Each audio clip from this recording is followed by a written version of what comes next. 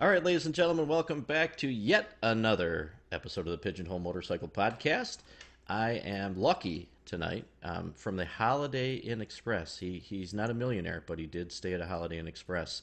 Mr. Chris Zahner from Zooz Bikes. Yeah, man. Thanks for having me. Hey, buddy, it's great to see you again. I know. It's been too long. Like what, Oh, 4 days? it's been at least 4 days, and I've every minute I mark on my calendar. Since So that time, since that time in the stall at the cowboy shirt store. Yeah, so a lot of people don't know this story, but so I was at a, because I wear my cowboy hat and stuff. I was at the cowboy shirt store and stuff, and I was trying on a new, Wrangler shirt, and I heard some noise next to me, and Some rustling, he was rustling. So I had to say, rustling or wrestling. Not sure which one. wrestling around. I said, "Howdy, sir. You having problems over there?" And you're like, Chris is like, "Hey, do these assless chaps make me look fat?" And I'm like, "Oh hell no!" So we started talking, and we were kind of BFFs from there. Or at least that's how we met in our dreams. Right, right. Actually, I think That the was the first time, ideal scenario of how we hung out. When right, is the first time we hung out? was it hand built in Austin? Yeah, that or the one show last year. No, Uh, no, I it wasn't at would. one show. You know what? I discovered Craig the same way everybody else did through his ridiculous Instagram videos. And it was actually kind of early on because, I've got my ear to the ground on Instagram like everybody else, or even before that, on the forums and whatnot. So, like, it didn't take long for anybody, one person, two-person to share. And you're like, okay, what's going on over here? See what's going on. But it was really at the beginning.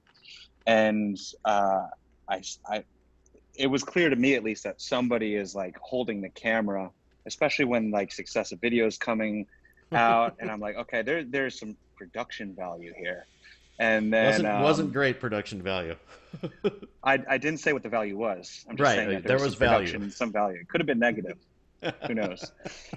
But then and that so like that was leading up to that hand built show when he brought the dustbin, and then you showed up as his girlfriend, and I was like, oh, I'd like to introduce myself to I her. prefer And plus one.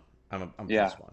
All right. we were both definitely. It was definitely at that first party with the pool, and I saw you taking a look at the drink, and you were going to go in, but you didn't, unfortunately. I did. I wanted to go in, but then I forget what's her name, Lucy. I love that rooftop. In fact, they switched it to Uh, that castle thing last year, and that was rad. I mean, it's a castle on a hill, but I don't know, something about a lit up pool at night on a rooftop turns me yeah. on. No, I totally understand. And then we got together at Mike's place in Chicago. I think it was this Yeah, movie yeah. Screening Oil in the Blood after party. No, I wasn't maybe there for that. I was traveling for work. it was another party because we talked about shooting videos for your project that was coming up. I've been there Yeah, twice, I think. we always run Fed into each other Fed in the Moto. strangest of places, Yeah.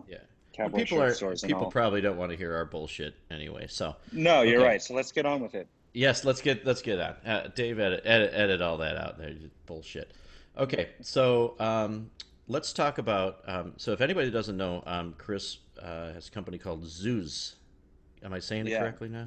Zooz Bikes. You said however you want. Zooz ZOOZ. Zooz Um, Bikes. yeah, so I'm doing that thing. I'm one of the couple, like half a handful of guys behind that. It started as actually a necessity. I had moved to Chicago, and I got my own little workshop, which is a glorified shed with a roll-up garage door. I guess it's a garage, but it's a weak display of one, but great for my uses. And I quickly found out, I'm sure we'll rewind throughout here, but Sure. fast forward to me moving to Chicago. I met a lovely lady during another one of my projects, moved to Chicago against my better intuition, but it all ended up working out. Anyway, I quickly realized that Chicago, unfortunately to say, has a very a not ideal road culture for riding. Oh, far from. Lots of road rage, lots of congestion, and even the roads they're very straight, very flat, not really exciting for motorcycle riding. And then I got hit by a car. Totally making a legal turn. It was rush hour. Somebody got hasty behind the wheel, um, Walking? and T-boned me. Walking or No, riding I a was I was motorcycle? I was on my bike. Yeah, Oh I was man. making a left-hand turn, got hit. Miraculously, wasn't hurt. Um, but it really really turned me off to riding in or around Chicago, which is a shame because I had just started calling it my home. And but I had a need to get around Chicago. My garage was 2.1 miles. I measured it with a tailor's tape actually, and it's 2.1 miles. It took many tailor tape lengths to figure that out Right. from my apartment where I live, and my apartment's down in the Loop, and my garage is in Wicker Park. It's basically like a 1930s 2x4 construction. It's 20 by 20. It's a shed, and it's holy. I mean, meaning it has holes in it. Right. So like when the wind blows, it's drafty. But it's my little slice of heaven, and I make several trips there. Sometimes even throughout a day, but definitely throughout a week between my apartment and. On average, it'll take you 18 minutes if you're in a car, or if it's 5 o'clock on a Friday, it could take 45 minutes, To go which two is and a half absurd. miles.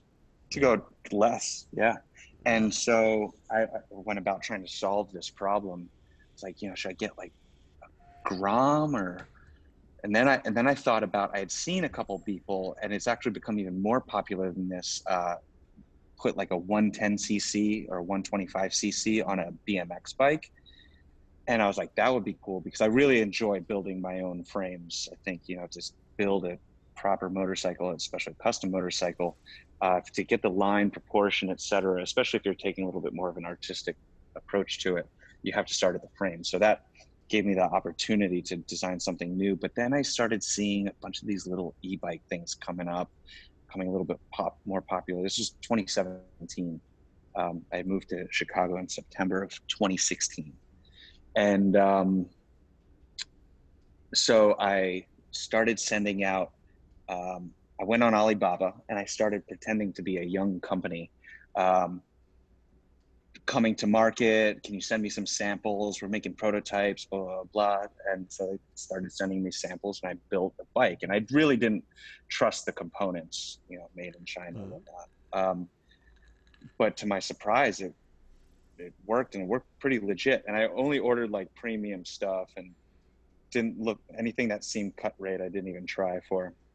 So I built this one thing, and I just wanted to test the components. I wanted to see if it would work. And I put the battery and the motor and everything onto a BMX frame. I got it from OfferUp for $20, and just put everything together, see if it works. And it was like an instant epiphany: silence, speed, and stealth. It looks like a bike. So I actually brought it over to Federal Moto, and a bunch of guys were hanging out there, and it was just instant elation from everybody there. They're like, "What is this thing?" And it was far from perfect, this first one. Like, the rake and trail was wrong. It was super twitchy at speed, but it was a whole lot of fun. And frankly, because it was a 20-inch BMX frame, so it was super small, short wheelbase, and the thing was like a windshield wiper. It was just so wheelie happy. You'd breathe on the throttle, and it would instantly lift the front wheel off the ground. Wow. So I was like, well, this is a lot of fun, but that's not proper riding. So No. I redesigned it, and I started interacting with factories once again, and it just snowballed. And a friend of mine, he was the lead industrial designer at Skull Candy Headphones, an Oh. industrial designer by trade, motorcyclist, built a few of his own bikes. Not a builder, just a workshop tinkerer, designer guy, but with some serious chops and experience in consumer products. And he was like, what are you doing over there? What are you working on?" So we started talking, blah, blah. And a couple months later, just kind of like spit in our palms and stuck out our hands, shook on it, and Zooz was born. We didn't call it Zooz at that time. Finding a name was incredibly difficult, and it almost became a game. Like, everything that we came up with was already taken. And it's difficult because you got to have the website and your social handles, everything normalized, everything spelled the right way, same way, all that shit. And it was incredibly difficult. So we just started making up names. And my brother's nickname, my last name is Zahner. My first name is Chris. I was born in New York, and the most popular name for a male born in 1987 was Christopher. So growing up, there was always a bunch of Chris. I grew up playing hockey, and there's one time there was 5 Chris's on the team. So naturally, everybody goes by last names. Teachers always call me by my last name. Friends always call me by my last name. Even my brothers call me by my last name. So it's Zahner. But my brother's nickname was Zooz. I don't know why. It's what it was, and it's not really why we chose it. But we like the kind of palindrome-esque nature of the word. 2 letters, 4, Z-O-O-Z, read backwards and forwards. It had some nice geometry to it, blah, blah, blah. So that's how we came up with it. And frankly, you can say it however you want. Right.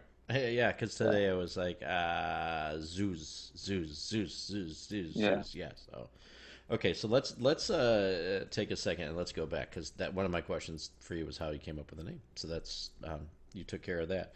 I So ramble, man. Eventually, I'll touch on all the stones. You just got to wait for me to circle the yard. I'm sure. So let's circle the yard back to tell me about kind of the series of events, like how you grew up. How do you even get to a point like this? Well, honestly, first of all, I'm flattered that you would invite me on this podcast. I really like what you're doing, and Thank the you. the insight that you don't get anywhere else into some of these personalities, because not just builders, um, is really cool. With Instagram, you really get to eavesdrop on what people are doing, what projects are up to, but it's only what they're willing to project. And a lot of times you come up with these misconceptions almost of what people are like. Um, I'm and guilty then, of that too. Yeah, I look at yeah, people but and go, but oh, but he's you this. completely open that up, which is really, really cool. And I've been listening to all of the podcasts, so I kind of have the gist of how it goes. And I'm not even beginning to answer your question. No, So let you're me get fine. to that. Wait, you're flattering me. Go right ahead. Ramble on, ramble on. Yeah. I really appreciate the um, kind words. well, anyway, I'm flattered to be here. And, I guess there's a kind of a builder heavy contingent, and I'm really, um, I don't like to call myself a builder. Sure, I build motorcycles and I built several, but it begets a kind of a connotation that you are a professional builder, or you are on some certain portion of the pyramid, right? And Hmm. maybe I'm hiding behind that. Maybe I don't like to be there. I like to call myself a guy in a shed, which I do have the shed. It's a holy shed, I told you. Two guys, And one shed. I've seen that video. yeah, well, that's you. That's you and Craig. It's not me. It's just me and my shed, right? Leave me in my shed alone. We can come visit anytime you want. 3 guys, one Yeah. shed. So and I think for a guy in a shed, I do all right, but I don't like, so I don't build bikes for anybody else. I don't build them to sell them. I hardly even post on Instagram anymore. I'm not trying to promote myself. I have since the very beginning, like, I've always been building things, making things, creating When things, you say and from the beginning, what do you mean? since I was a child, like Okay. an infant almost. Um, and there's a series of steps that kind of led me to where I was, because I grew up I was born in Manhattan, and my parents moved to the suburbs just north of the Bronx, New Rochelle, New York, when they kind of realized that there was a second and then ultimately a third on the way. So I grew up in the suburbs outside of New York, and I didn't come from a motorcycling family. My dad actually did have a Bonneville at some stage, back in, I guess, would have been like the 70s, and he had a Triumph TR4. So he was interested in this stuff, but he wasn't a gearhead by any real means. Right. An interest level, an enthusiast. But I didn't grow up like this. I was just like the strange one in my family. Where's Chris? He's in the garage working with power tools, but isn't he 5? Right.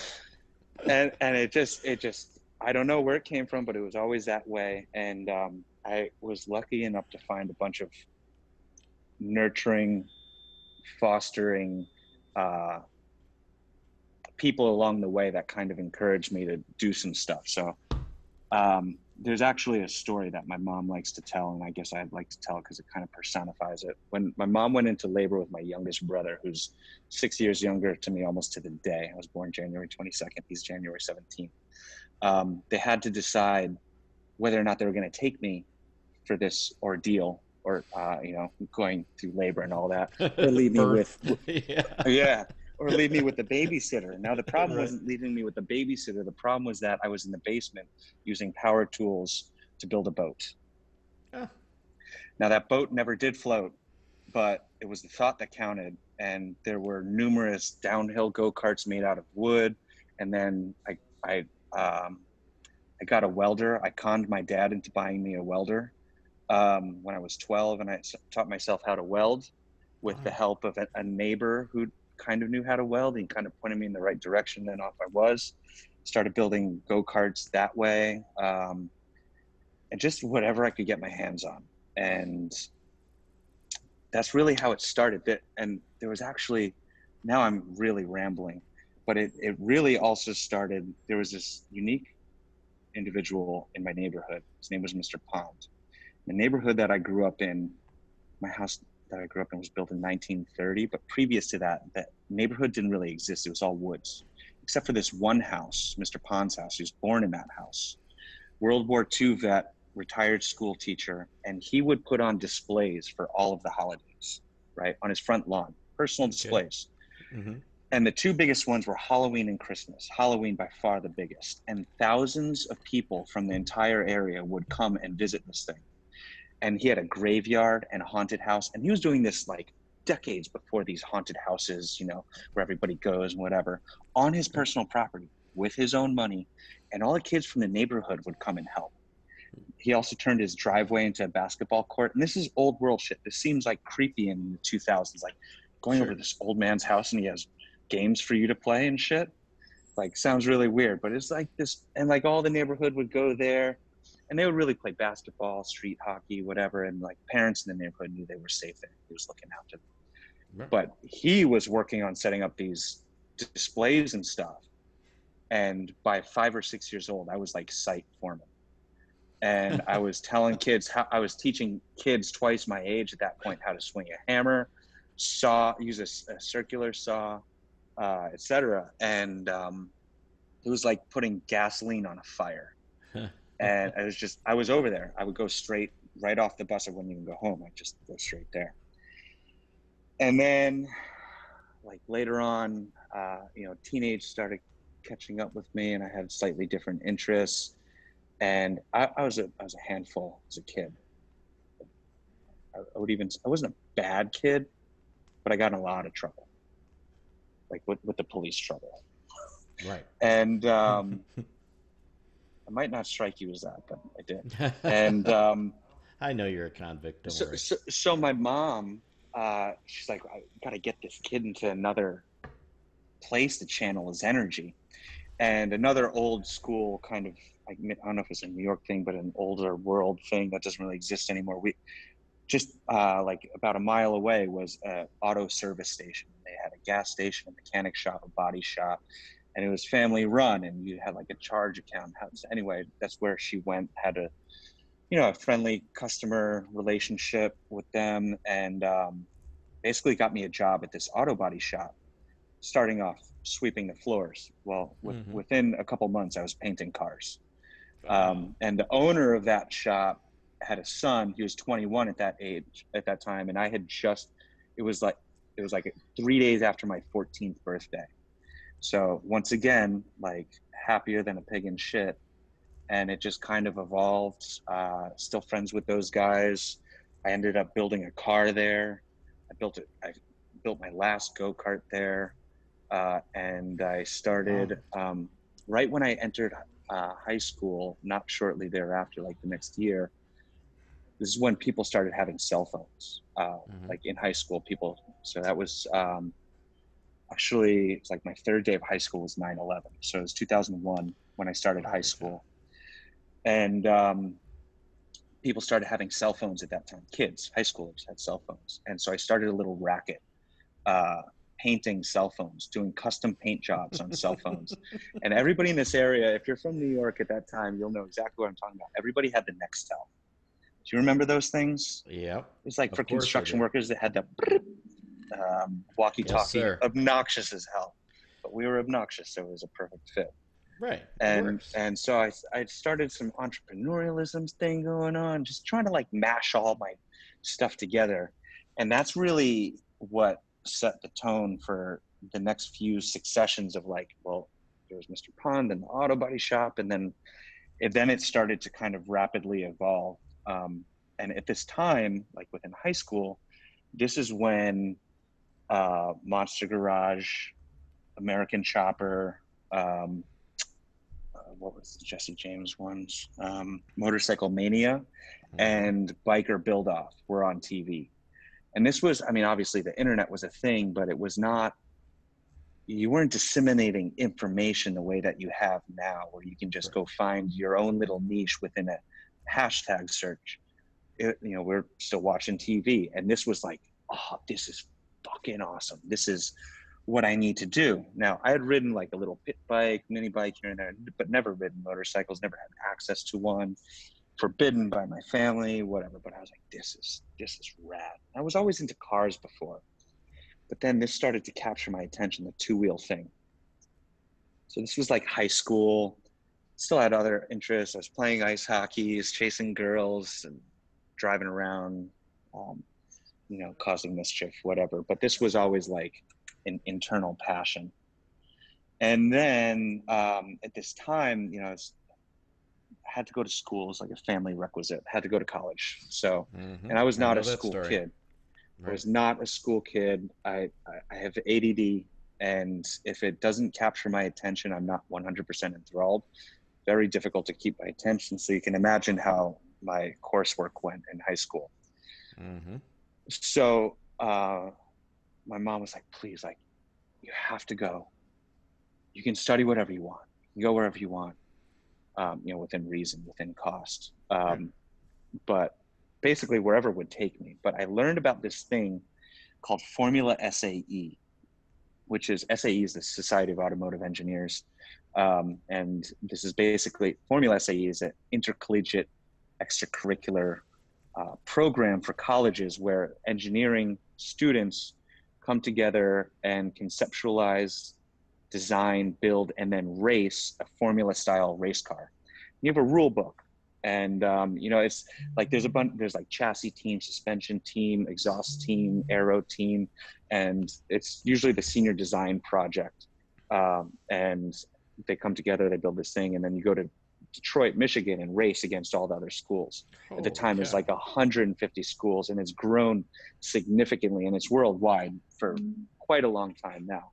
But I found out about this thing in high school, and I was like, I am only going to a school that has this. And I basically, long story short, chose my school based on the team, one out of the schools I could get into with my shitty grades. I had a 2.0 average, 2.07 weighted average. How I got into school, I don't know, but I did. I went to Old Dominion University in Norfolk, Virginia State School. And I chose it because the team was just consisted of good old boys. And I was like, this is awesome. No like sign in to go to the garage or whatever. It was just super, super casual. And long story short, while the seniors had done all the work to design this thing, they didn't really want to do much beyond that besides party, much less build the car. So I basically built the car my freshman year. I built I had been MIG welding for several years, but I hadn't TIG welded. And so I showed up on day one, like before school even started. Like you show up on a Friday, classes start the following Wednesday. I show up on a Friday, nobody's there yet. I go up Saturday, nobody's there yet. Sunday, nobody's there yet. Monday, finally somebody's there. I'm like, I'm Chris, I want to join the team.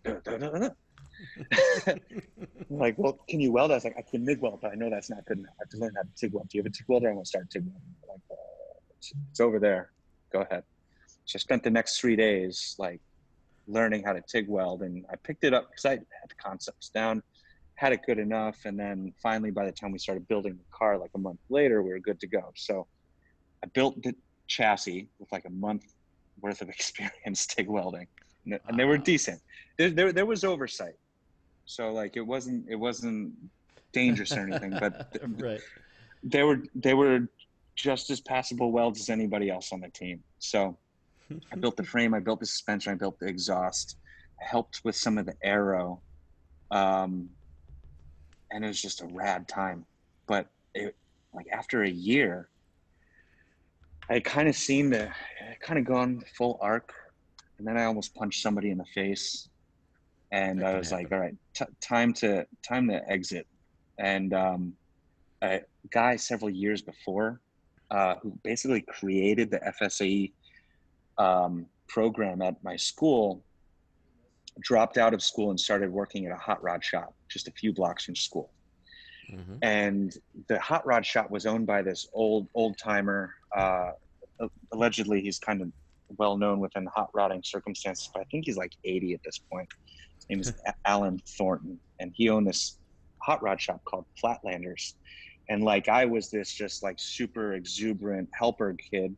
The guy that I mentioned that created this formula program, or really just kind of grew it, had the talent and the skill and the determination to do it, switched to this hot rod shop. And by the time I was ready to leave Formula SAE, after just 1 year, after my freshman year, this uh, the older dude, Alan, was getting out of the business and sold it. And Aaron, the guy who became my friend, he became the owner of this place.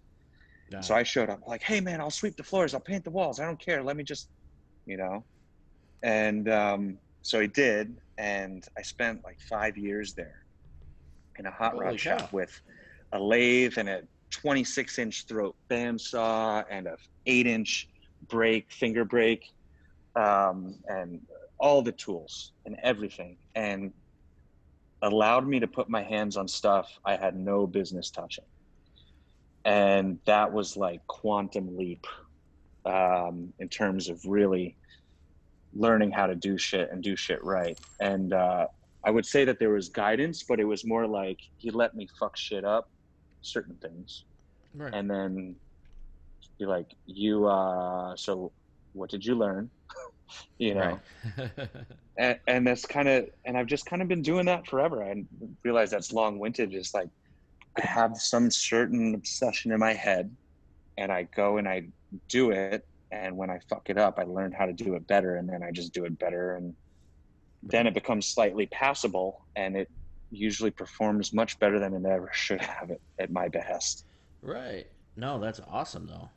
So then Yeah. after you leave the hot rod shop, where do you go from there? Oh, um, well, I mean, at that point, I was fully addicted to bending metal and building things. Oh, so at that Formula SAE thing, like the first week, somebody on the team showed up on a motorcycle, it's a Katana 600.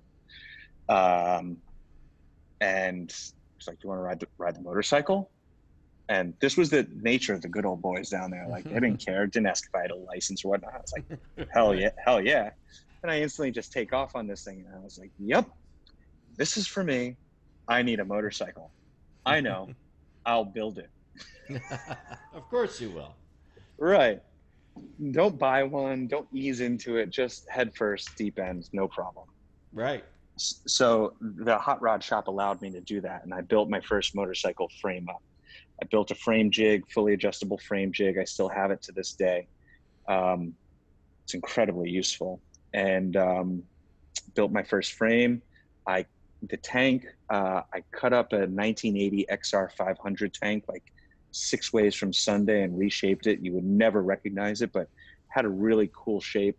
Um, definitely inspired by the kind of West Coast choppers, Jesse James style, Frisco style, but had a very unique. It was based around Kawasaki KZ 750 twin motor, um, and it was pretty gnarly. And it rode and it ran. It would kill you from vibration, but it was, so it certainly wasn't perfect, but Right. it was awesome, and that just kind of kicked it off. But life kind of took a left-hand turn. My senior year, I studied abroad. I was lucky enough to go study in Barcelona. Uh, Um, my brother was there, in the same program. He did it for a year. I did it for just the spring semester. So he was already there for like 5 months before I showed up. And he was like, "This place is awesome. You're gonna have a great time, but our program and all the people in it suck." And I realized that pretty quickly. It's like a bratty study abroad program, and I don't mind sharing that information, but it's like a pay to play type thing. Like I said, I was fortunate enough to go, and it's like accredited through the University of New Haven, and it was like offsite. Like we went to class in a rented office building. It was bullshit, but it got you there and got transferable credits. So fuck it, why not? Right, why But not? it was filled with like bratty, snobby kids from like New York, Chicago, San Francisco, LA, and that was it. So you can almost imagine the type. Like I I said, can. pay to play, right? And I really didn't enjoy it. So I was forced to go out and find and make my own friends, literally on the street in Barcelona. And I had very low functioning Spanish, but I got along, and it just kind of blew my mind to travel, general wanderlust, kind of just dropping into a random place where you hardly speak the language and making friends and having a blast. It just blew my mind. So I got bit by the travel bug quite hard. And I returned. I was like, this is what I have to do for the rest of my life. I just have to go travel. I just have to travel, man. And so I went back, and I went back to school. I had to finish some stuff, some classes. And then this whole time I had been working in restaurants. I loved the cash and carry idea. Go in, bust your ass. And there were nicer restaurants. Hmm. Um, so you could get a substantial yield per night. And I was luckily enough to do that without the knowledge of Mr. Sam, Uncle Hmm. Sam. So I netted all of that and funneled it all into my projects and then travel.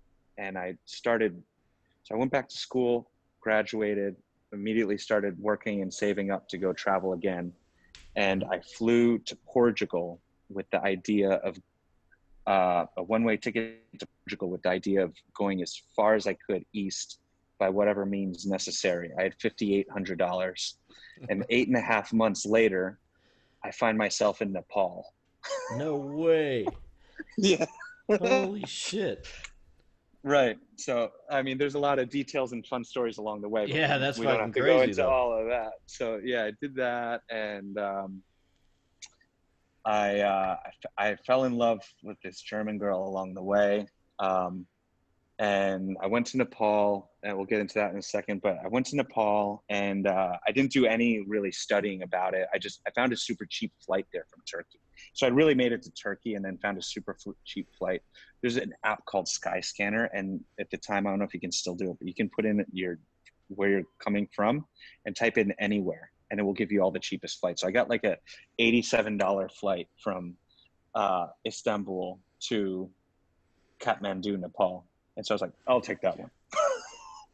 Holy And shit. You got and some so I balls, man. or no brains. Right. I I was don't to say, know. or stupid. Either Yeah. way, it's good with me. So I booked a ticket, and it was like 2 days, and I went on to Wiki Travel just to get a general idea. Wiki Travel is like the brief, it's like the cliff notes of what's going on. And in there it says Royal Enfield motorcycles. There's a lot of them. I'm like, Royal Enfield, Royal Enfield, Royal Enfield. Isn't that English motorcycle? And aren't there a lot of them in India? Because I'd spent a lot of time on forums, very much a lurker on the internet. So I have my ear to the ground. Seriously, I'm like Squanto, paying attention to the encroaching tribes. Right. And even since the beginning, like on the Jockey Journal and then Chop Cult, and then Instagram took over and just kind of changed the whole landscape. But so I kind of knew about it from that, but I didn't know anything else about it. So I went there, and I went in search of a Royal Enfield motorcycle to ride. And I did a trek, and then I ended up in Pokhara, Nepal, which is, if you ever travel to Nepal, it's like one of the places you go. Beautiful lake in the foothills of the Himalayas. It's Yeah. fantastic. And there was a guy that rented stuff there. He was an American guy, kind of expat, living the life. And I went to his place. It's called Hearts and Tears, and he was not there. And somebody told me that he was back in the States getting cancer treatment, which is a bummer. But I was like, shit, how am I going to find this fucking motorcycle and ride a motorcycle? And somebody says, well, there's this mechanic guy up the street. His name is Raju. So I go up and I start talking to Raju. We end up talking for like 3 hours. And he tells me like his whole oral history of the Royal Enfield motorcycle, how it came to India, and how he has like generations and generations of counterparts of other mechanics and like stalwarts of the Royal Enfield motorcycle in India. And it was just like, for me, it was a fascinating story. Got on the bike, rode it around for the day, didn't even charge me for it. Really nice guy. And that was that. So anyway, as I mentioned, I fall in love with this German girl, and I left Nepal and moved to Germany to stay with her. I was on my tourist visa. In Europe, you can stay for 90 days without a visa, but any longer, you have to get a visa, blah, blah, blah. And my time was kind of counting, and I had already kind of sensed that this thing wasn't really going to work out anyway. But one of the ideas for me to stay was to go back to school. And I was like, listen, Missy, I don't do school. Right. But like at that time, it was like, well, if I was to go back to school, what would I do? And I don't know why I hadn't learned about this earlier, but I learned about what industrial design was, and that motorcycle designers and car designers are industrial designers, and that there's a whole school of thought and a method and universities and all this other stuff. So I started looking at all that, and I found this interesting school, because I didn't want to go back to school. I didn't want to go back to university. I didn't want to do all of that. Like I got a degree in history and film studies from Old Dominion University, which I never really intended on using. At the time, when I chose my major, like the beginning of my sophomore year, because I went in mechanical engineering technology, which is like the little brother, and because I was like, I want to build shit. Right. And I took chemistry, and 6 weeks in, I was like, nope, can't do math, switch my major. History it is. And because I actually really do like it. And I actually learned how to school. And finally, by my senior year, and I started doing well, I think I got like a 3.5 my final semester. I was stoked. For me, that may as well have been like a 4.5. I don't think you can get that. So anyway, I found this design academy. These are kind of popular in Italy, especially, is these private academies, and they give you a certificate. What that is worth is up to you, really. It's kind of cash and carry, right? As the Italians say, yeah, you come hang out, and then you leave. But I found this interesting place, and the way it operates is kind of like an atelier, which is a French term for kind of like a studio where artists who already have some skills come to study under a master and develop themselves. And so really, that's really how it functions. Like if you didn't show up to class, they didn't care. If you showed up to class and didn't do the work, they didn't care. But if you wanted to do the work, they would cultivate your stuff. And I wanted to, again, this was in my traveling phase. I wanted to just spend as much time out of the country as possible, meet other people. And there's an international design school, kind of ghetto. Right. So I was like, this is for me. This is the good old boys of design in Italy. Perfect. And so I went there, and it was like the price of a community college. It's like $6,000 for the year. Wow. Right. So I was like, okay, I'll go here. I get my year visa. I'll stay. And there was like 150 people in the school or something like that. There were like 3 Americans. And everybody else was from all over the world, like Moldova, Argentina, Seychelles Islands, China, New Zealand, everywhere. So I was like, this is awesome. I had such a great time. I call that the best year of my life. 2013, I did a spring semester and then a fall semester with summer in between. I was trying to stay in Europe during that time. I wasn't able to. I had to go back to the States. Had to work, had to make some money. So I had some beer drinking money. And that's really all I did. Like I partied made friends, hung out in Florence, Italy, and did this kind of like design vacation thing at school. And it was very, very loose. So that Sounds was awesome. completely awful. Yeah, that's awful. That's terrible. Yeah. Yeah, I feel And bad for you on that one. I know, man. And I'm only sharing it so as nobody else stumbles into the same predicament, That's right. you know? You're Um, teaching. You're teaching. but as this, just before this was happening, I was starting to getting interested in making videos, like little stupid videos. Hmm. Um, and right before I left, the GoPro Hero 3 came out. Now, Hmm. I don't know if anybody's really familiar with the GoPro. Of course, you probably know what it is, but this was Right. like the quantum leap in their product. I bought it the And day it came out. same, do you remember that video? I nearly Hmm. shat my pants. I was like, holy fuck, I'm gonna make these videos. Right. This is mine, So, and I'm doing this. and it came out right before I went to Italy. So I went and I brought one. I put it in my pocket. I carried it everywhere I went, and I made a bunch of videos of me and my friends dicking around in Florence. And it was a lot of fun, and I'm glad we have those keepsakes. But there were, silly videos of me and my friends. Nothing really worth watching for strangers. But that Right. was kind of like the point. By the end of it, I was like, I want to make something. I want to make something that's worth watching. Maybe like a documentary or something. But I also want to find a way to like bring in together all of my interests: traveling, motorcycles, and filmmaking. How could I do that? And I remember we had a personal branding project um, in school, in design school in Florence, and I came up with this idea. I was like, yeah, I want to start a personal brand about how I bring together my own three interests so that it directly affects and benefits me. And Of everybody's looking course. at me like, uh, okay. So Right. so I exited that. Like, I got home right before Christmas 2013, and I was like, what could I do? What could I do? What could I do? Aha.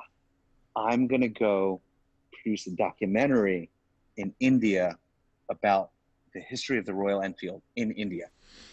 Very cool. So it all comes full circle. Very cool.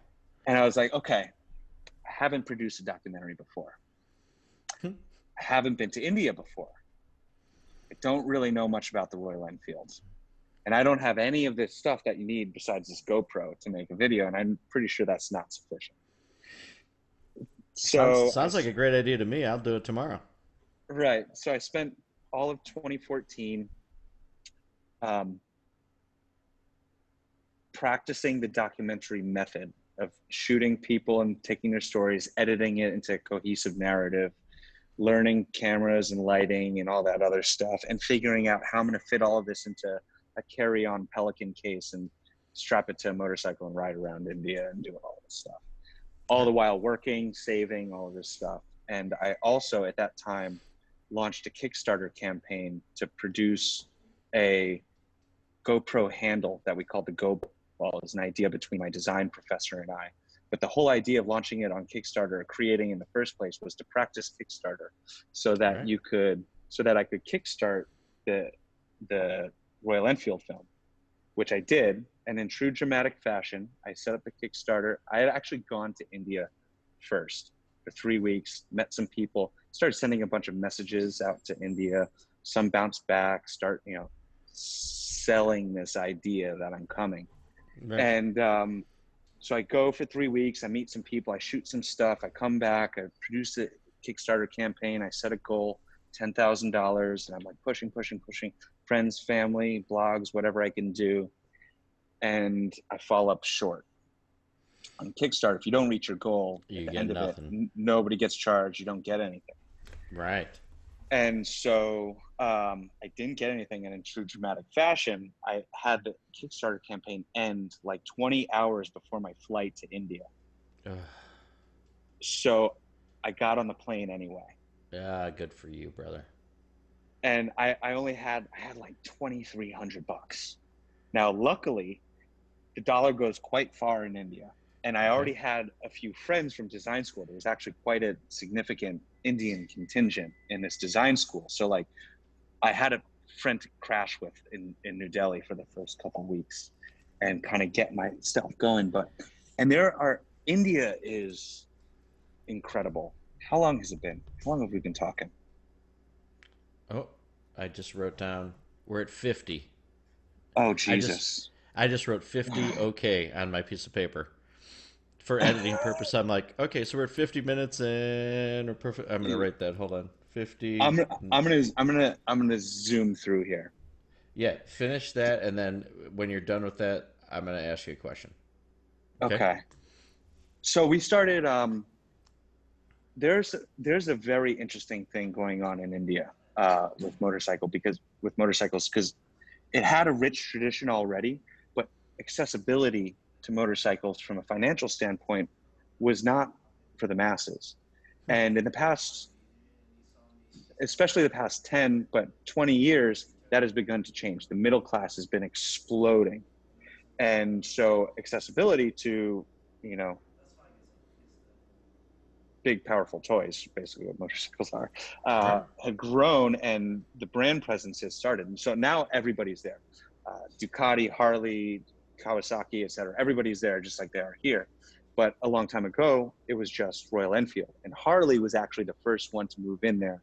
And then everybody else. But just a few years ago, there was not this whole culture like we're used to, where like it's a mature market and then all the brands are there and there's a secondary market, but not there. There was nothing.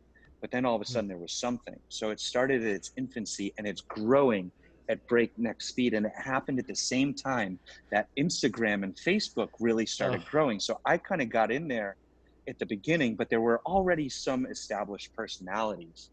And I was able to sell the idea to one or two of them, like get them on board with this idea. And they're like, yep, we're going to help you. And okay.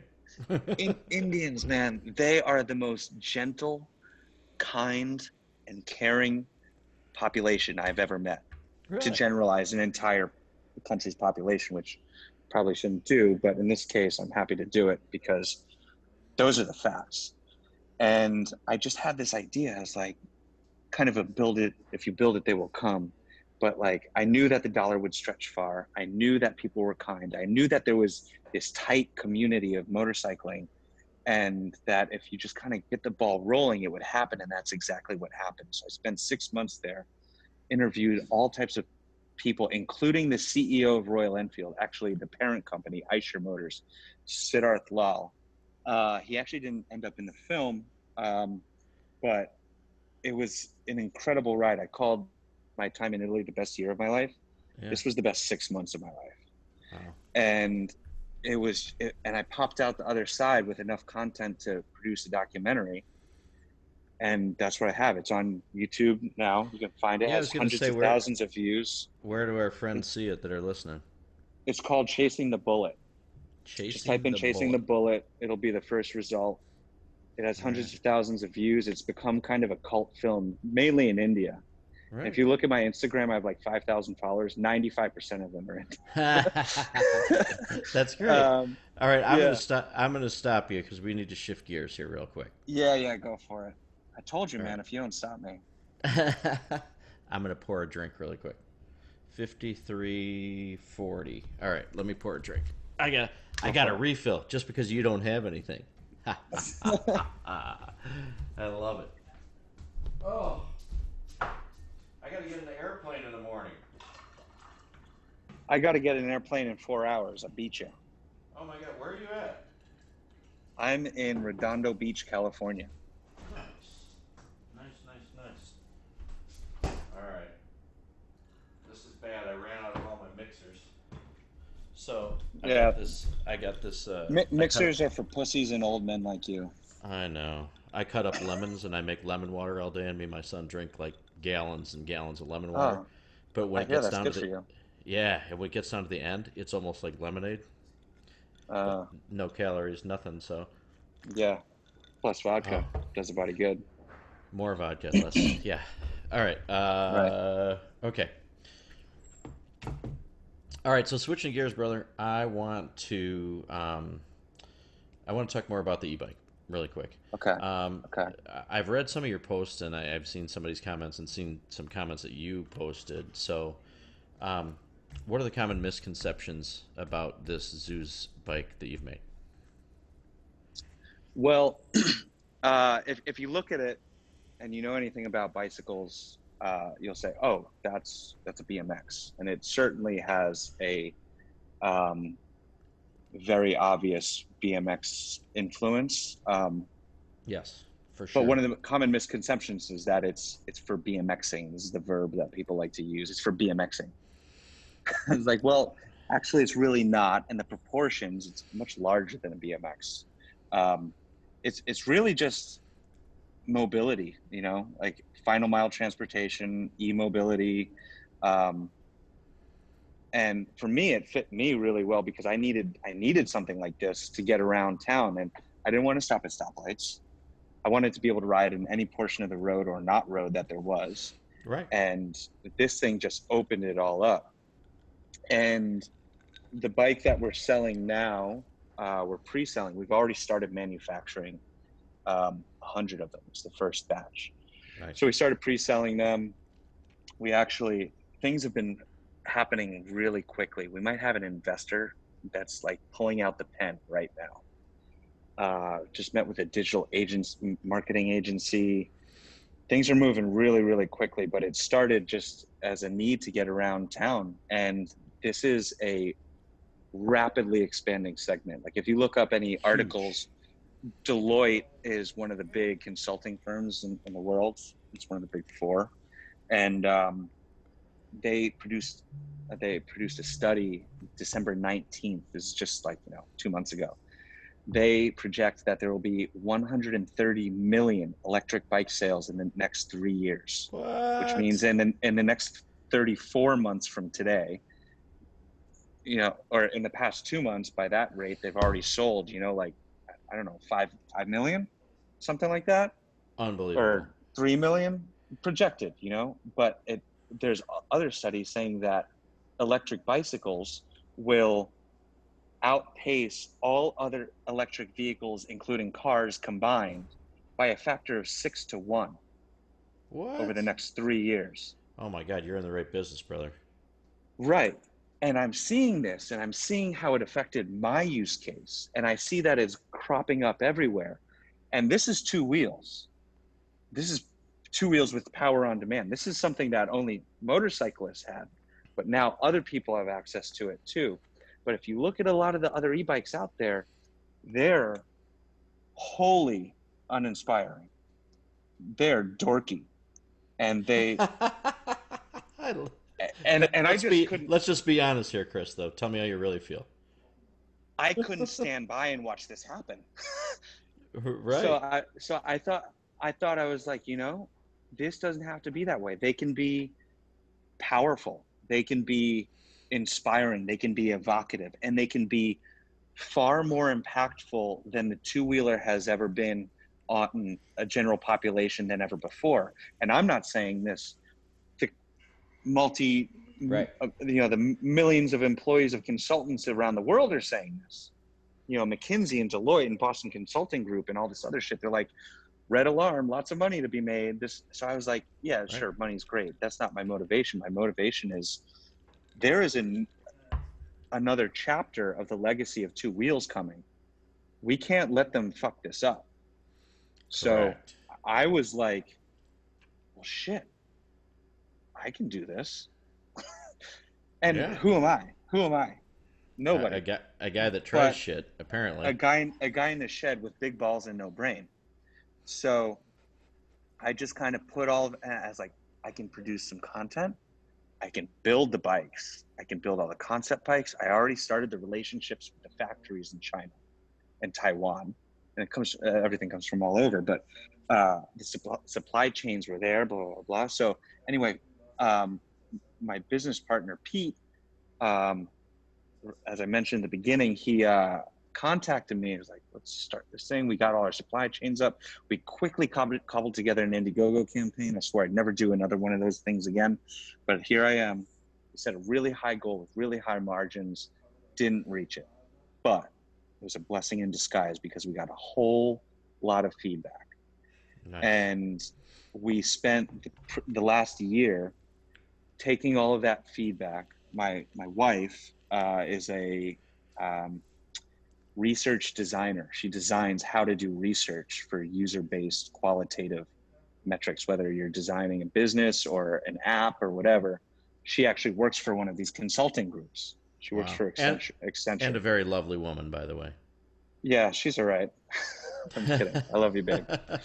Um, she so we synthesized all of this data, all these touch points, and we redesigned the whole bike based on all of this stuff. So we really have what we consider to be a substantial and good product. And this is really just the beginning of what we expect to snowball of what I want to do, Dave. Mhm. What I want to do is explore this space between bicycle and motorcycle, something that I'm calling ultralight.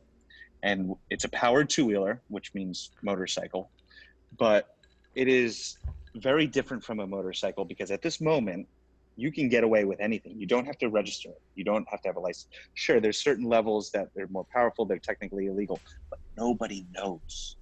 You Right. can do whatever you want. I ride on sidewalks. I ride by the golden rule, but I ride on any surface of the city that I want. I go anywhere that I want, unencumbered by stop signs or street lights or police officers. It's silent, it's stealthy, and it is swift. And so I really want to explore what this is. Now, this product that we have, that's the general consumption product. What's going to kick off some sales, some revenue, some cash flow so that we can really start exploring this area that I'm really interested in. And we've already built several concept bikes, which we haven't started messaging about yet, and that'll fit in at a certain point in the near future. But it's really been exciting. It's enveloped my entire mind and heart for the past 2 years, and here we are on the precipice, and it looks like it might work out. I got to find some wood real quick, but Right. No kidding. Let me it's tell been our a whirlwind, man. let me tell our listeners something really cool. So I've actually had, what is the model of this bike that I have here? So we're calling, we didn't really want to name the model. We just want to get the name of our company out there, but we're Okay. calling it the Urban Ultralight. All right. So I have the And that, Urban Ultralight at my home right now, and I'm going to tell you. Well, it's all in one piece. Actually, it's in two pieces because the front wheel, really nice, comes right off and easily it's a transported in the quick car. release. It's meant to do that for our Yeah. listeners. Yeah, quick release. Since I'm the technical guy, by the way. But I'm going to tell you what, I'm going to get one of these bikes from you for one reason and one reason only. Because one of my questions was who needs this bike, but I'm telling you, my son is from, it's maybe 2 miles from here to baseball practice. Now, for me, as a single dad of three, I don't have time to run him back and forth and do everything. He doesn't have a driver's license. So this morning, 6 a.m., he puts his backpack on with his baseball bats and he gets to school before anybody else does in their cars or anything else because it's a quick shot there. And of course, there's 20 kids around him asking him what the hell he's driving. But I'll tell you what, I don't have to buy this kid a car. I don't have to do shit. Um, and he thinks he's cool as hell, and he can get back and And you forth don't have to for. buy insurance. You don't have to buy gas. You don't have to pay for speeding tickets. You don't have to bail them out of jail. And this is No, fantastic, Dave, because I mean, we're coming up, we're realizing more and more use cases every single day. But this is a brilliant thing. And this is a vehicle, no pun intended, that can really change how people move around. you might And sell this is five of the, those today just for this and this is the use. This best is a part. weird use. And this is the best part. You have just put somebody on two wheels with power on demand that otherwise never would have been there. Now, if they stay on electric bikes or they move to cycling or they move to motorcycles, whatever they want to do, it's a beautiful thing. And the motorcycle industry talks about this all the time, not so much the custom scene because that's its own little ecosystem. But if you look at the motorcycle sales, the CEO of Harley Davidson just stepped down a couple days ago. He got canned because he wasn't delivering the growth on this pivot that they've made, and it's obvious. Everybody's scratching their heads. I think they made the right call, but sales have been incrementally shrinking across the board for the past 20 years, and it's still going in that direction, even though the industry is producing the best motorcycles they've ever produced with the most engaged audience, yet sales are going down. And we see the sales of e-bikes going up. And this is just the beginning. What's it going to be in 5 years, in 10 years, in 20 years? And if anybody should have their hands on the reins, it should be us, the people who know better. So I'm like, fucking A, if nobody else is going to do it, I'm going to do it. And here we are. Brother. Hell yeah. No, I think it's wonderful. And I think that I'm going to use your product as maybe my gateway drug to finally getting out of motorcycle. A gateway drug indeed. I know, and I think that I may have to have a Kickstarter for my health insurance or something like that. But yeah, but no, it's a cool vehicle. So so my kids got it here. We live 2 miles from school. How far does this go on one battery? So in the e-bike space, you see all types of outlandish claims with an omnipresent asterisk, and I say fuck the asterisk.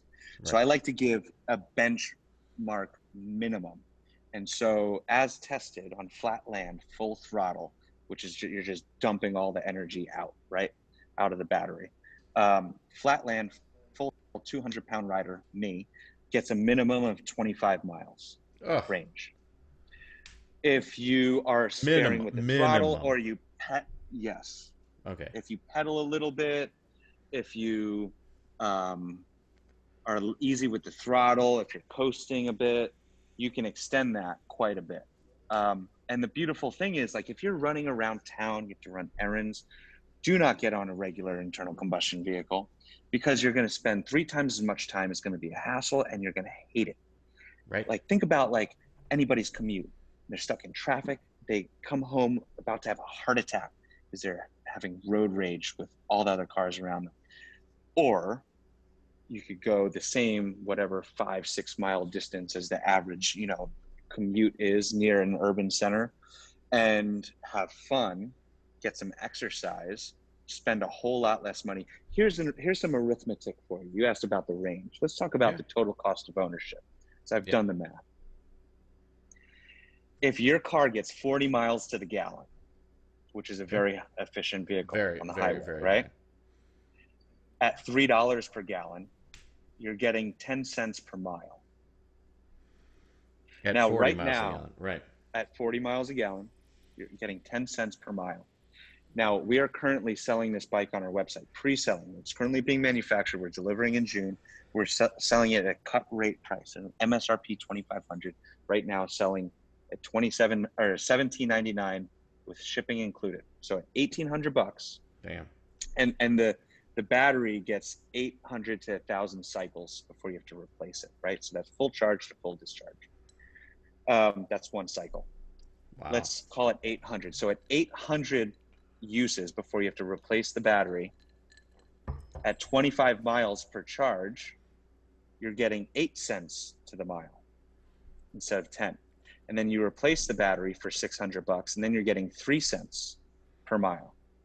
Now, with any internal combustion engine, that's just the gas mileage, not the cost of the car or the motorcycle, not the cost of insurance, not the cost of oil changes, tires, registration, parking pass, etc. Right. So if you're running around town, or you making these little you get on one of these things, you have a blast going wherever you're going.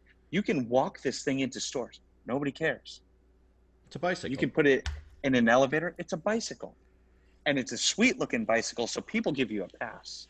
You show up in like big clunky bicycle, like, you can't bring that in here. This thing, everybody's like, whoa, that's a nice bike.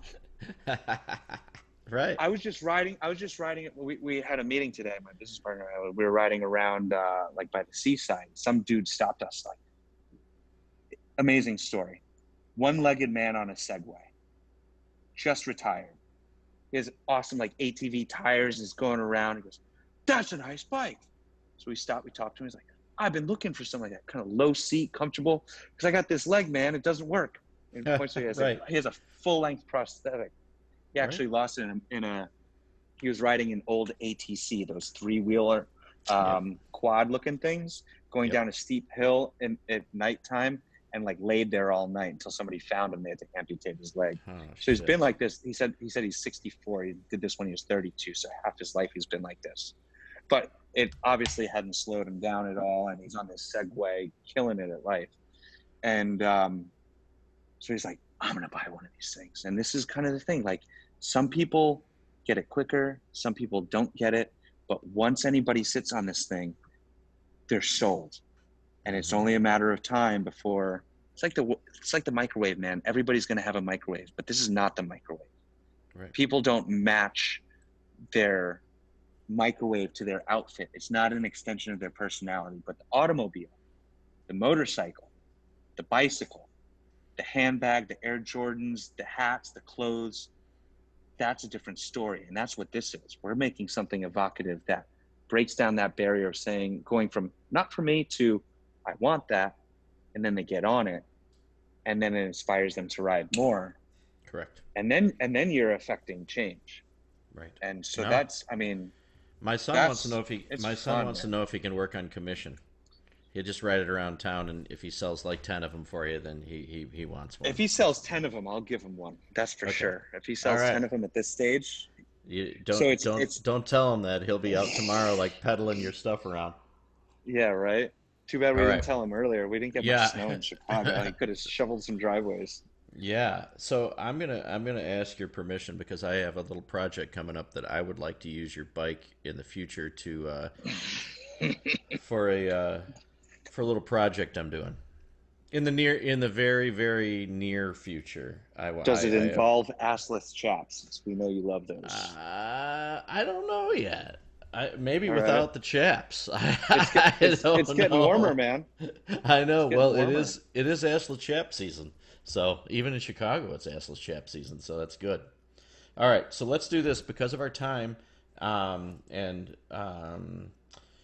Anything you want to tell our listeners, or anything else that you can think of that you really want our listeners to know about this bike, how to get it. I know that you said June. They can. How many do you have left at this special price? A handful? Yeah, 2 handfuls almost exactly. So we've ordered 100 bikes, and this is secret proprietary information, but you can tell everybody.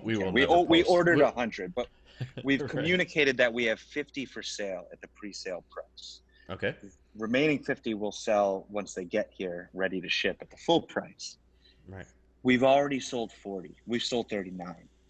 Once we sell 40, we're messaging that we only have 10 left. That could be as soon as tomorrow. Awesome. And we're absolutely stunned that they're selling, because we're doing almost zero digital ad spend, which is the only way that you sell anything on the internet. It's as sure as gravity, and they're selling pretty much organically.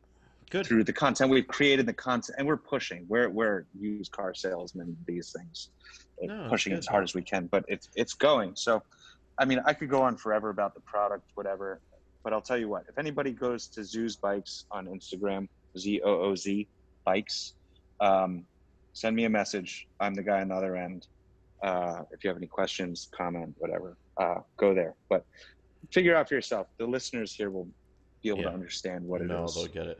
But make sure you have some time put away, because Chris does not like to talk, though. So he's not passionate about this at all. Keep it short.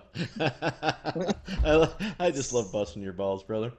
All right, so this is going to be fun.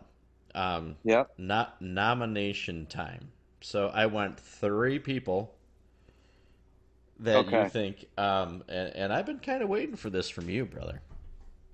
Okay, so I've listened to almost every single one of your episodes, and I've been preparing for this one because good. I think it's brilliant, and I think you should cast as wide of a net as you can. Obviously, it's pretty builder heavy, and frankly, I love it. I really enjoyed the Nicky Smart one. Oh, he's an awesome guy, man.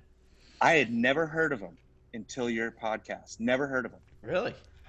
And I was driving from Indianapolis back to Chicago last week when I listened to it. And it's like at the end of every sentence, I was like, this guy is so fucking right. Just his perspective on everything. It's like, I want to adopt him. That's great. It probably works the I other way around. I think he's a little bit older than I am, but and That's anyway, okay. He's a it great guy. was yeah, man. And you, like I said at the beginning of this, you get to really get a nice snapshot of who this person is. It's like a barroom conversation that you get to eavesdrop in on.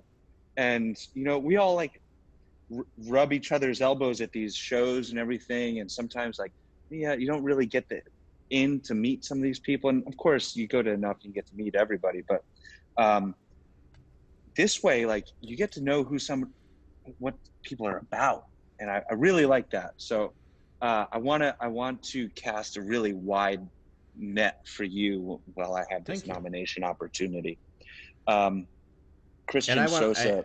I'm gonna interrupt you for 1 second because Yeah, I think that a lot of people think it's just builders, but right. it just so happens that I was kind of born into that. But there's Yeah. such a wide scope of things, so I appreciate what you're saying, and I appreciate what you're about to say. Maybe I Yeah. don't know. We'll see Well, how that works maybe. Christian Sosa mentioned the guys at Thrive. Yeah. I'm a total fanboy of what they're doing, but I'm not wasting my vote on them. Christian said do it, and I'm sure you're going to hold that up. So get Thrive on there. I second that notion. Mm-hmm. Um, Personally, that I would like to hear from is Jeff Wright, Church of Choppers, probably one of my favorite builders ever. But he's kind of obscure. He's doing his own thing. But if you look at his shit, if you have half a wit and you look at any of the stuff he's doing, there is so much going on, and I've never seen so much creativity and just outside of the box thinking in motorcycling come from one source, and multidisciplinary as well. So that's who I'd like to hear of him. But that's if that's 1 out of 3. The two Are you going to help me get in touch with him? I don't know. Do you That's know why him? no, I don't. Okay. I follow him on Instagram, You know, but I've heard other people say that he's just fantastic. So I'm gonna reach out again. I'll just bother people. People want to hear him. I'll get him. yeah, you're good at that. I'll try. I'm a I'm stalker. kidding. Um, so like personally, that's what I like to hear. But like for the benefit of the pigeonhole, I'd like to cast your net as far as you can. So I'm going to cast it all the way over to India. All right, let's go India. And there are two people that I think would be ideal to start with, and maybe they'll nominate other people, and I hope they will, because it's really a fantastic place. I didn't spend too much time talking about it, about what it is, and really just my story. But this is like going to another planet, man. And their approach to motorcycling is legit. Okay. And they do with what they can with what they've got. But like, I have a friend who rode a 1970 Royal Enfield Bullet for 250,000 kilometers inside of 4.5 years on a 1955 design motorcycle, manufactured in 1970. Had a whole life before it got to him. In less than 5 years, he rode 250,000 kilometers inside Holy India shit! only. Unbelievable. Right. And there are people that do all this type of stuff. His name is Abhijit Rao. You can nominate him. I'll give you the details of how to okay. start. Yeah. How about you can? How about do you happen to know his Instagram right off the hand? If you don't, Yeah, okay. it's Abhijit M Rao. So Okay. ABI ABI. Yep. JITH JITH. MRAO. So a short one is what you're saying.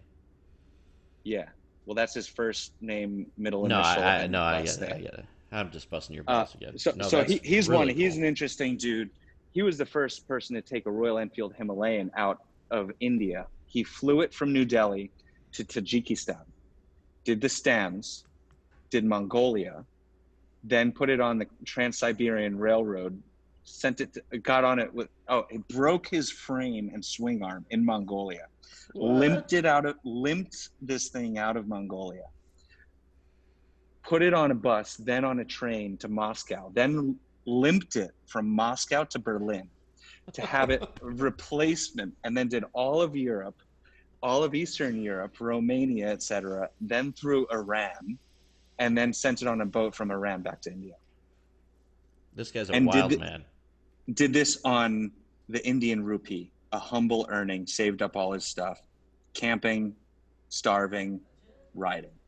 Awesome. That's Balls. fantastic. Yeah, no shit. I thought you were fucking crazy. There's another one. Yep. There's another one, another rider. This guy is really interesting. Kind of a bigger name. His name is Veer Nakai. He's part of the GoPro family. Like he's a legit dude. The best way how to describe him. So he rides all types. You know, okay, this is the best way to describe him. He is the Indian Magnus Walker. Do you know who Magnus Nice. Walker is? I absolutely don't. Okay. I'm Well, shaking my head yes and telling you no. Yeah, no. All right. So you should. Fuck, you I should get know him on I here. can name all the You guys should on get. Paw. I can name the guy on Paw Patrol. You want to do that? Sorry. What's Paw Patrol? Exactly. Thank you. All right, moving Right. on. You should get Magnus Walker on here. All right, how do Magnus I Walker find is him a on- fascinating. His How do I name is find him on Magnus Instagram? Walker. His name is Magnus Walker. All right, I'm just telling. Magnus Walker. Magnus Walker is Where's Waldo, but he's got dreads and a long beard, and he drives Porsches, and he's got a crazy interesting story. But he's all over the place, all around the world. If you follow him on Instagram, his stories are a mile long, and he's just like post, like, where is this guy? And then he just pops up places. You'll be at like Hand Built Show or some show, and it's like you see him walk by, like, holy shit, Waldo just walked by. Very interesting guy. Look him up. He's all over YouTube. He's like a legit celebrity. Anyway, Veer Nakai is like the Indian version of him. And he's just like all over the place, riding different motorcycles in different countries. He was at Mama Tried last year. Really? Like international man of mystery. And he Veer just shows Nakai. up. He's all over the place, man. I don't even know what he does. He just rides motorcycles. Ducati a couple of years ago for their anniversary did this ride with the new Multistrada. Rode one Multistrada around the world, divided up by like 12 or 16 people, whatever it was. And they all rode a segment. He did the first segment from the factory in Bologna to Moscow, I think. But he went up through Scandinavia and did all those crazy roads through the fjords and the little islands and ended up in Moscow, handed it over. Like, this is the type of shit. It's like, where are you today? And what are you riding? Wow. I don't think I know anybody who rides more different motorcycles within 1 year than he does. That is super and he's cool. and he's well known in India, and it would be a nice like planting of the pigeonhole flag in India to start. Boom. There's one more. All right, hit me. Vijay Singh is probably one of the most recognized custom motorcycle builders, to get back to the custom motorcycle builders, one of the most recognized custom motorcycle builders in India. Okay. He really super sweetheart. I was at his wedding. Andrea and I were at his wedding. Really nice guy, really humble dude, and started a motorcycle shop. He has like 20 employees. And wow. You know, like in India, they don't have the caste system, but there is stratification. And so if you are a laborer, you work with your hands, you're kind of on the lower echelon of stuff. But he takes care of these guys so well. He takes care of their families. It's like a big family. And the outfit is called Rajputana Custom Motorcycles. The state that he's in is Rajasthan. And the people from Rajasthan are the Rajputs. So Rajputana Custom Motorcycles. Okay, and spell that for me. Spell that for me and my listeners so they can look him up too. Yeah, Rajputana.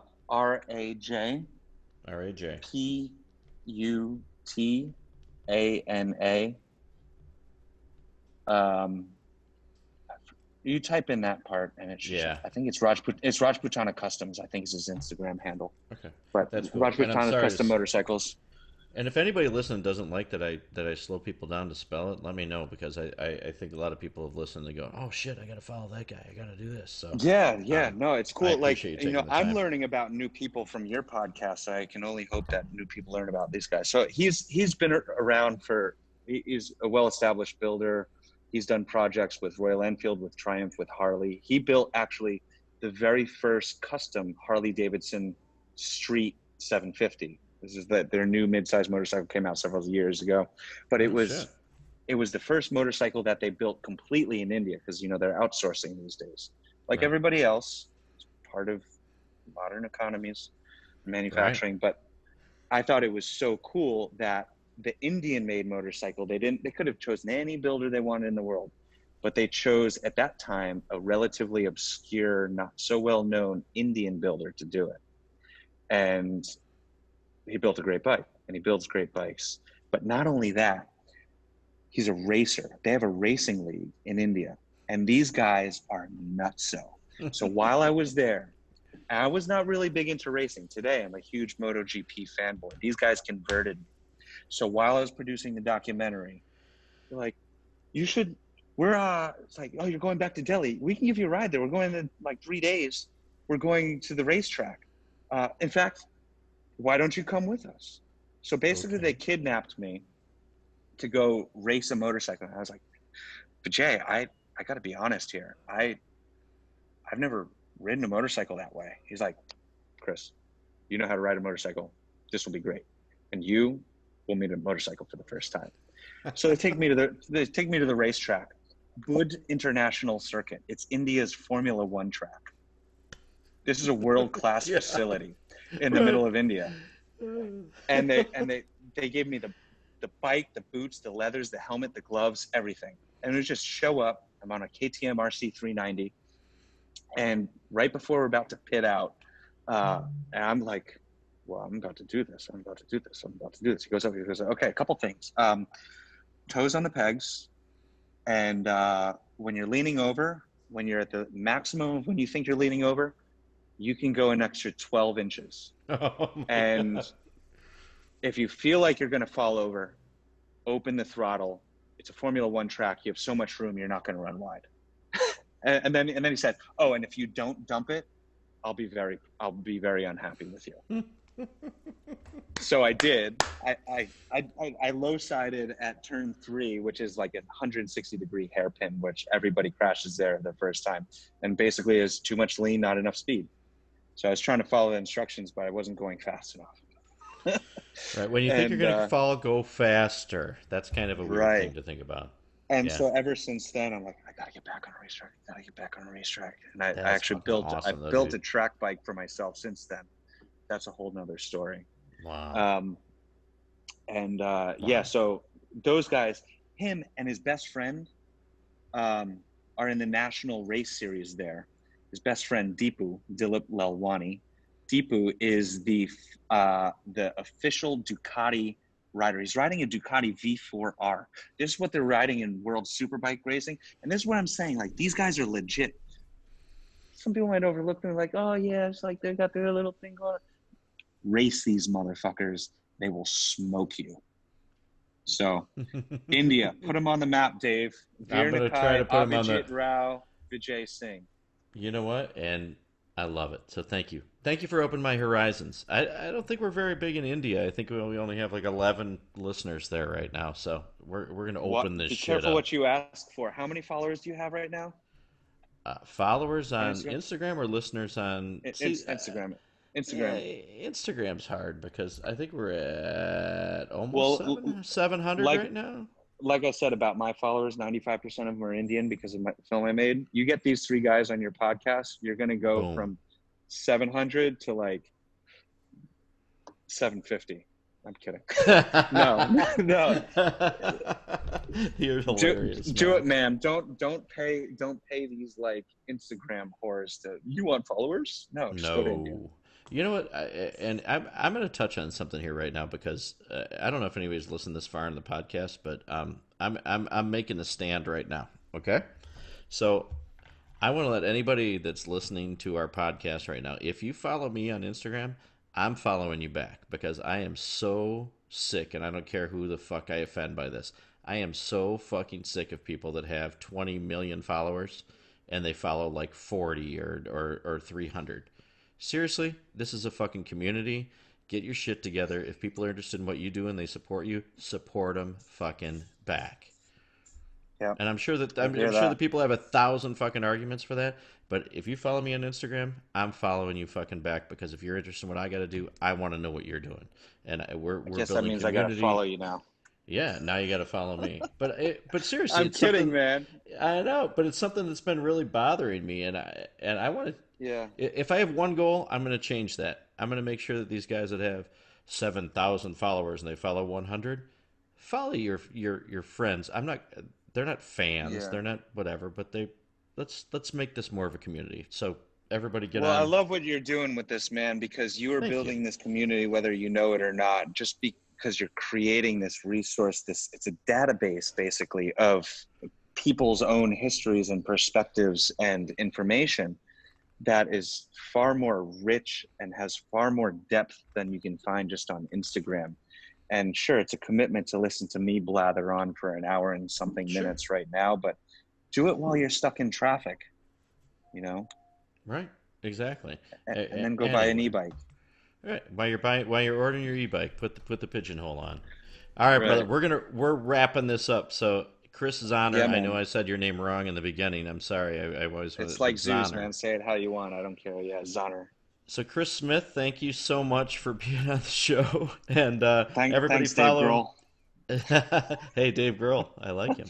But Yeah. follow Chris. Check out the zoos. You know what? If you're not interested, share with your friends because my 14-year-old or 15-year-old boy is gonna. They're all gonna be riding them around. So, and not too long, me, my fat And ass on in a 10 bike. years, they're going to be riding Harleys and Ducatis and Hondas and whatnot. So, you know, it's Exactly. all part of the circle of life. Right. Let's get them going. So, Yep. hey, thanks, brother, for all your time. I appreciate it, and we'll be talking very soon, brother. Yeah, man. Take care. Take care, man.